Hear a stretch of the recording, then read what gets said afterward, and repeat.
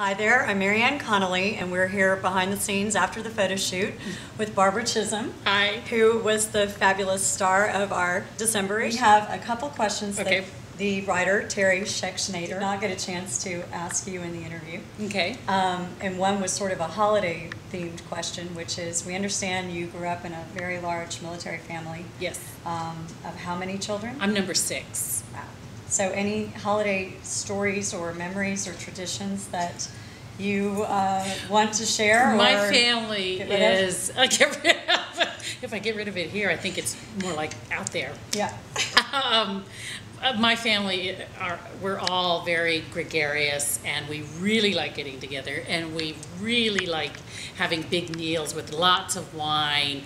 And my husband says we kind of have an ongoing oral history that we take turns telling, oh, tell that story, tell that story, and that we love doing that. And I love to cook. My mom loved to cook. My mother lives with me and my husband and my daughter now, so we're kind of the place where all my siblings come, because they went to visit mom. And I love when we do that and get together. We can eat and drink. We can put away some wine. I'm sure it's a lot of fun. And you've got a whole family full of hams, basically. Pretty much.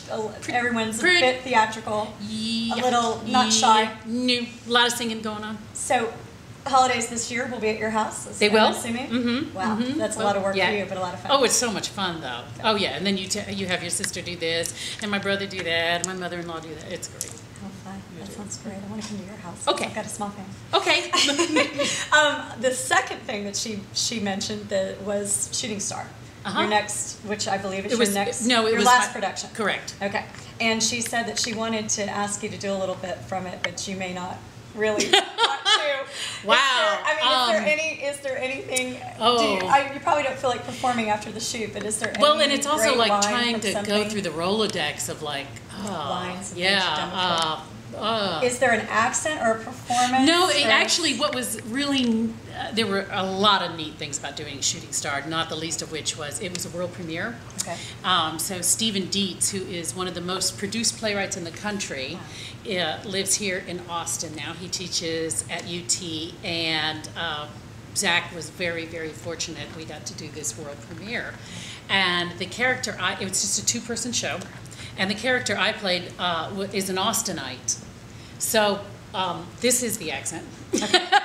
Yeah, right. And it was so much fun to be able to give birth to a new piece, to work with Stephen. Not only wrote it, but he directed it.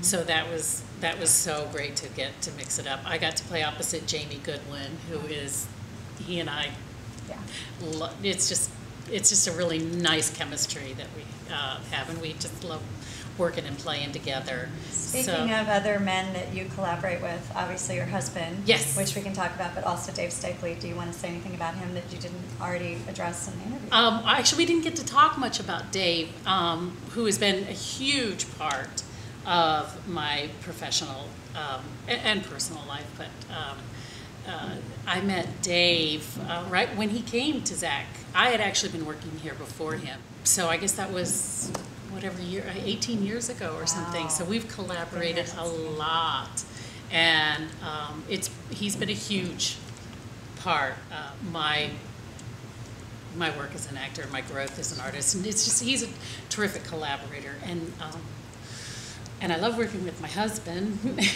He's so smart. Can you talk about what y'all are planning for next year? Well, my daughter and I produced his one-man adaptation of Henry V last summer. He had been working on that for 18 years. Wow. And it just turned out, I think, more fulfilling than any of us could have ever imagined. So we're looking for the next step in that production. I'll be able to do it again, hopefully. I think so, and maybe in another venue, who knows, another city, I don't know. So the arts and the theater scene in Austin, is there anything that you can sort of tell people about that they don't already know? We are so fortunate. There's so much. It's so rich. There's so much collaboration among the artists.